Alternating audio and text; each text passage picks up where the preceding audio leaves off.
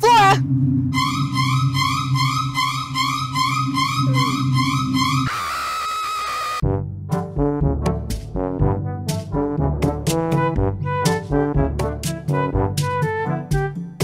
That's it. I'm done. It's the last straw. I'm so sick of all of these ticks. That means I'm not going to come outside ever again.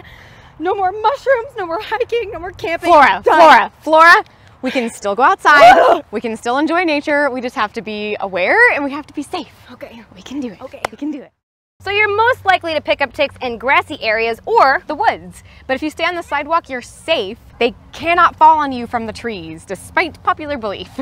ticks do this thing called questing, where they will climb to the top of a blade of grass or some other kind of vegetation, stick their little creepy legs out and wait for a victim to pass by. And brush up against them so they can give you a big hug and then crawl into your crevices and suck your blood. Okay, I gotta get out of this grass. A lot of ticks actually have eyes that allow them to detect color and motion. Not only that, they can detect your breath. CO2 attracts ticks, and when you're drinking alcohol, you produce more CO2, so you're extra attractive to them. Not to mention that a lot of ticks actually have a favorite cocktail, and that's type A blood. So if you have type A blood, you're more likely to get ticks than someone who doesn't have that.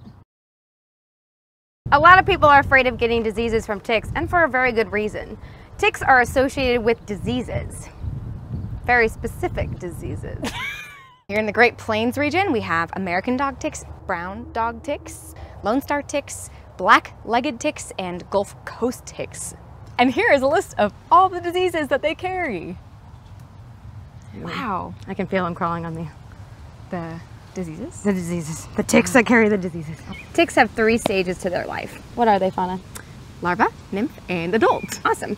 I do know that they have to have a blood meal in between each one in order for them to reach the next stage of their life. Which is kind of good news because those tiny larval ticks that are horrifically, horrifyingly small are unlikely to give you a disease because they've never fed on blood before. Awesome. By the way, Lone Star ticks are the actual worst. They are coming for you. They sense you, they like humans, they come after them, they specifically feed on humans, they want your blood, they're coming for you, run! So how do you enjoy the great outdoors with all these ticks and diseases everywhere?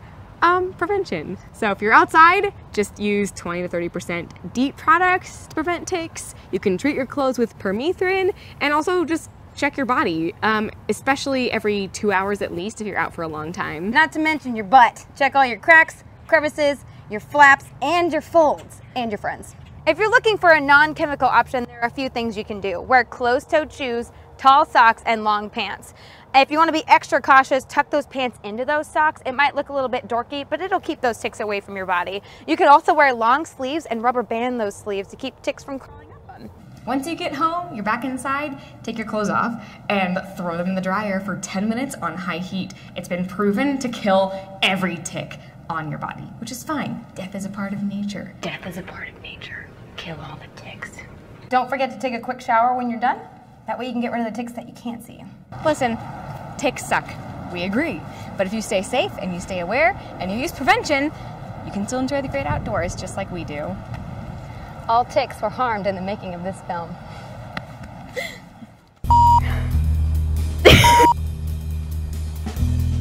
What are they, Fauna? Nymph, larva, nymph, and adult. Let's do that again. Don't check your friend's flaps though, that's weird. Yeah, don't check your friend's flaps. Unless they ask you to. With consent, you can check your friend's flaps. Oh my gosh. I thought you didn't know we were doing this today. Not the actively getting ticks part. Okay. Of course we're gonna get ticks. Of course we are.